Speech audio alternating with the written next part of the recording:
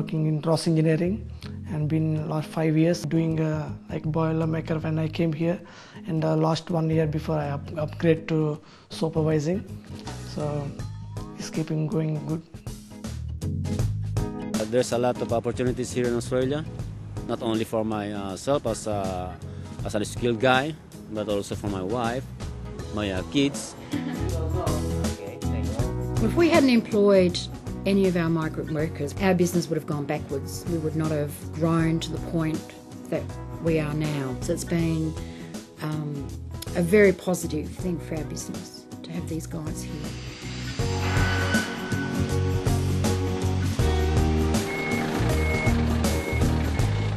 Bit struggle when we came here because on language we understand each other, just talking something different language to compare with India. So when we came 2-3 months we little bit struggle, then we can pick up slowly one by one.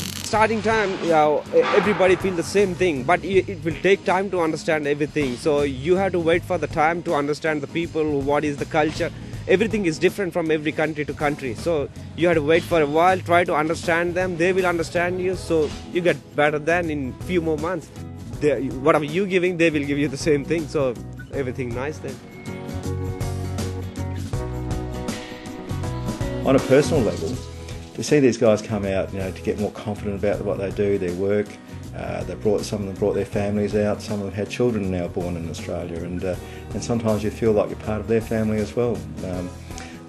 I'm really enjoying the Indian food that they give us from time to time. Let me tell you. That's it.